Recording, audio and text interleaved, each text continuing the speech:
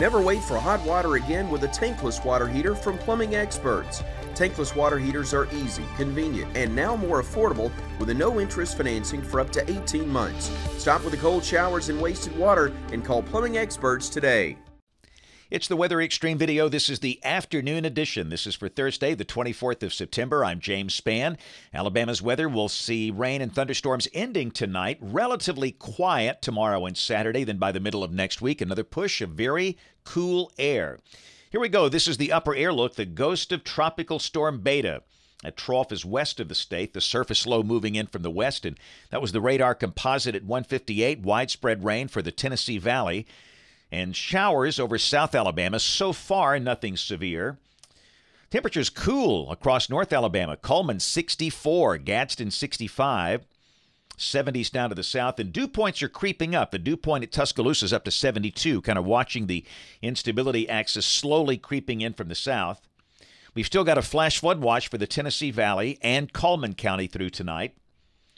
And again, we have a low-end marginal risk of severe storms, basically from Birmingham south and east for the rest of this afternoon and tonight, as we have the better instability to the south, the better helicity to the north, but there could be a little sweet spot in that part of the state where a few storms try and rotate this evening. So we'll watch them carefully. Again, so far, we've had no issues with that, but there could be an isolated brief tornado in that part of the state through the evening hours. Once the sun goes down, the air stabilizes, the risk will be ending. Then tomorrow, the risk moves on to the east, parts of Georgia and the Carolinas. Also a marginal risk up north, parts of northern Wisconsin and upper Michigan.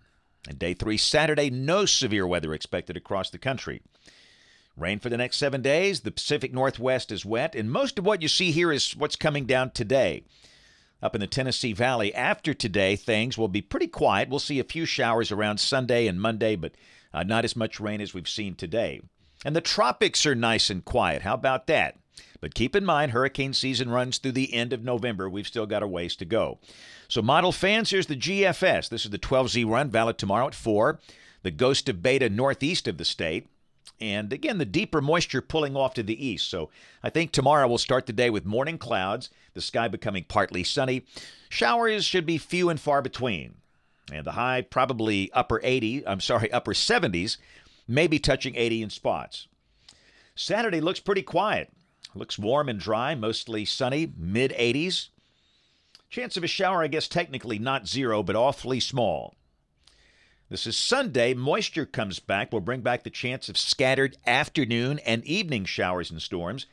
High Sunday, low to mid-80s. And then Monday, a front will be approaching from the north and west. So we'll have a chance of showers Monday, not raining all day. And probably we start to cool down, the high dropping back in the middle 70s. And then Tuesday, we get into a dry slot. Sunny and cool. We start the day around 50, the high in the low 70s.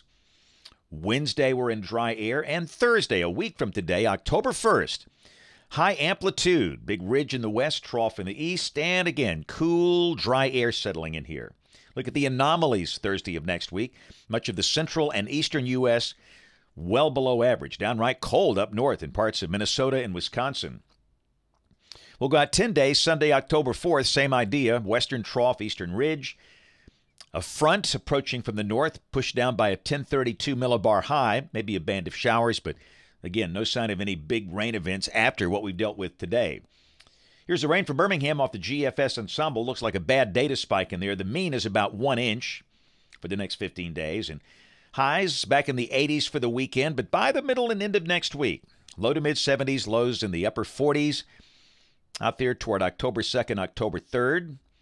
And again, the CPC outlook, October 1st through the 7th, showing temperatures way below average here. We wonder if somebody might see some scattered frost over North Alabama for the first time this season during that period. That's it for the Weather Xtreme video this afternoon. We'll have notes on the blog. The next video here by 7 o'clock tomorrow morning. If you can catch us this evening on ABC 3340 News at 4, 5, 6, and 10 o'clock. Thanks for watching. Have a great evening, and God bless. There are better ways to keep cool. Call KS Services and receive a new Bryant unit with no payments and no interest for 18 months. Stay cool now and pay later. Visit callks.com for more.